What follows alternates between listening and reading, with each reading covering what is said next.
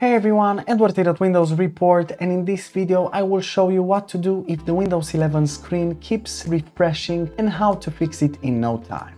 So the first solution that you should always take in consideration is to restart Windows File Explorer. Now to do this, right-click the Windows button, then select Task Manager from the list of options, and in here you'll find Windows Explorer in the Apps section.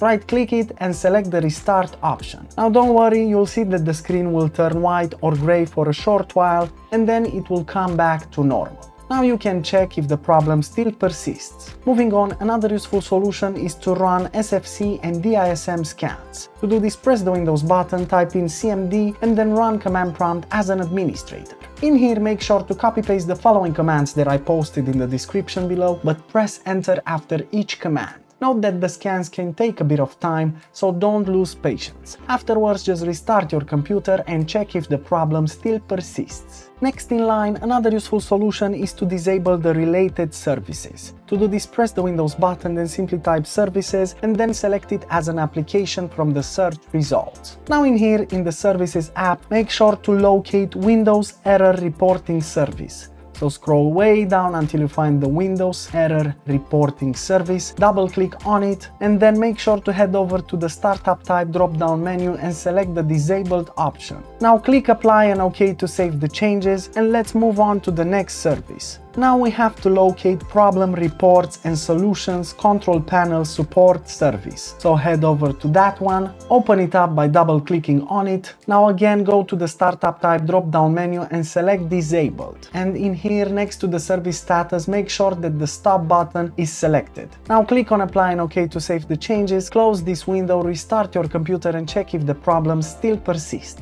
Moving on, another useful solution is to update the graphics driver. To do this, right-click the Windows button and select Device Manager from the list of options. And in here in the Device Manager window, make sure to expand Display Adapters. Then right-click on the problematic device and select the Update Driver option. Now click on Search automatically for drivers and Windows will try to find the best available drivers for your PC. Afterwards, you can restart your computer and check if the problem still persists. And that's it, super simple, isn't it? Of course, if this video helped you, make sure to hit the like button and subscribe to our channel for more quality content. Thanks for watching and have a nice day.